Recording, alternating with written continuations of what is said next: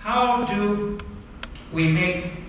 does the data warehouse actually used to make decisions? I want to give you a little bit of structure, a couple of words to think about, because it helps to have vocabulary and some categories in your mind, because this is not a simple problem. I've already said this, but this problem, I'm an engineer, first of all. You must compartmentalize, you must segment this problem into pieces, each one of which is something that you can deal with. Otherwise you go crazy. You just go off in infinite directions trying to solve all the problems of the world. And so we won't do that.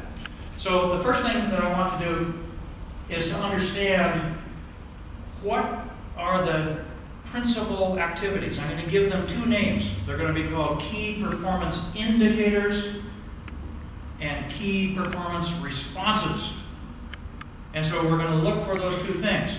So we want to, first of all, understand what the key performance indicators are that drive or that make it possible to make decisions in these big organizations. So the first thing you do, you should always do this. This is a really, really basic activity that I hope you do again and again in your careers if you stay in this area. The first, that you should talk to the end users. Now, there is a question you must never ask the end user. Mr. End User, what do you want in your data warehouse? That is the death question. But it seems maybe this is not a joke. I'm very serious about this. That is a dangerous, bad question, because think for a moment. I'm putting the end user in the position of designing the data warehouse, and even worse, trying to force the user to say something intelligent about what technology could bring to this process, and that is absolutely the wrong responsibility for the end user. What the end user the business user should talk about is what is it that they do when they do their job well. What is it like to be an advertising manager for a large company? How do you think? And if you come in and you say, how do you know when you're doing a great job? I mean, that's a good question, because it's a flattering question. It gives the user confidence that, oh, well, I can answer that question. Thank goodness I don't have to talk about computers, because I really don't know very much about computers. So the person will say, oh, and this is this man in the front here is my test subject here. So he is a senior advertising manager for a very large company. He has a huge budget and has many products and lots of things to think about. And so he says, well, we first of all look at the brand awareness in the marketplace as a basic measure of whether our message is coming across, brand awareness. Then, when we're satisfied with the brand awareness, we look at two things, really.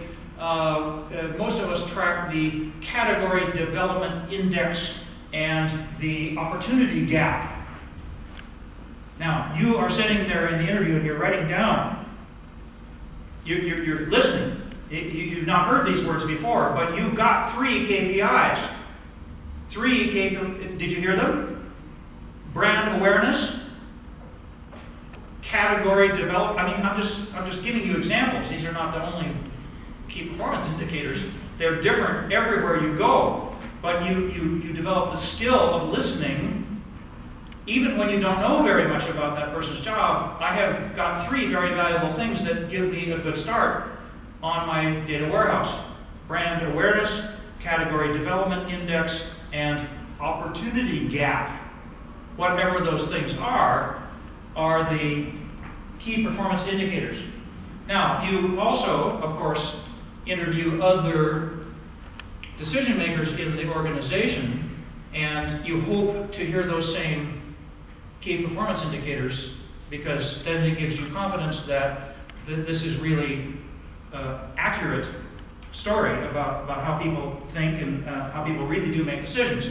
And there's always these layers of interpretation that you have to sort of say, well, maybe he's just trying to impress me. They don't really use those. And you eventually figure out what is important. But just having the key performance indicators is not enough. Even though that's necessary, just having those, even just delivering them to the business users is not sufficient, because you have to think, you have to understand what they do when a key performance indicator is abnormal. Very high, very low, disappointing, exciting, whatever. What do they do with that information? What do they need next? Because it is the reaction. That's why I call it a key performance reaction, a KPR. This is a new word. First described in this class tonight. So, for each identified key performance indicator, ask what do they need when they see an abnormality, when they see an issue. So, the classic steps of bringing information and using information to the business users are the basic publish the data, publish the reports. And that's what we did in 1980. We brought the data as best we could to the desktops of the end users, and we said, whew, we're done, thank goodness, we're all finished, goodbye.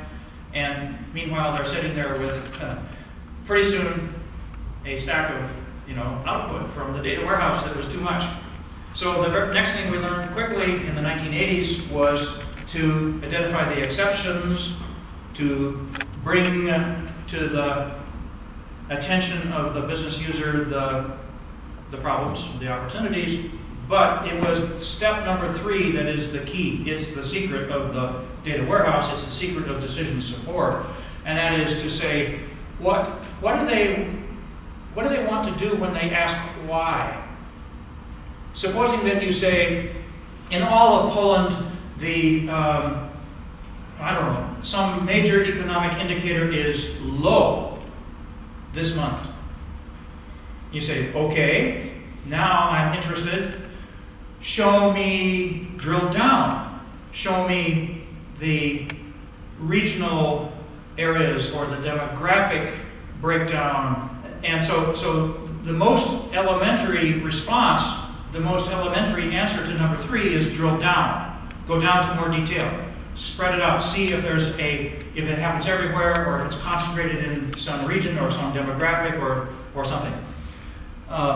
But a very similar request or need is to do what I call drill across, which is to say, well, show me other data at the same time that would allow me, maybe the weather was really bad, and so the retail activity was understandably low because of some factor, or there was some other factor needs to be understood at the same time. And so if you're designing a data warehouse, this is where I'm going with this discussion.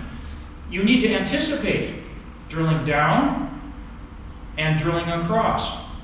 And you need to understand that beforehand, because if they say, well, of course I drill across to the economic indicators or to the some other data source, and you say, oh, I didn't know that. Well, that makes you didn't do your job. You have to anticipate as best you can the other data sources. Okay, so that's the issue, and we call that integration, because it means that you bring multiple data sources together at the same time.